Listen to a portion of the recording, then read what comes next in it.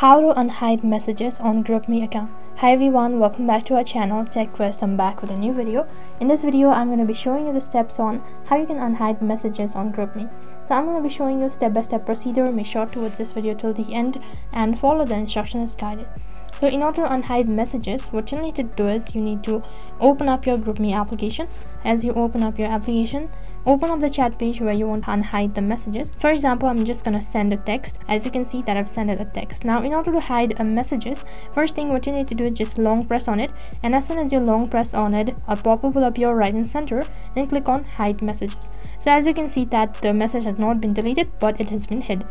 Now in order to unhide it, you need to go to your profile or the avatar icon in the top left and then click on settings from the list. Now you'll need to scroll down to group actions section. You'll be able to see an option as unhide hidden messages. Just long press on it and then click on unhide. Once you do this, now go back to your chat page. So as you can see that this messages were currently hidden and now it has been unhide. And in this way you can unhide messages on GroupMe account.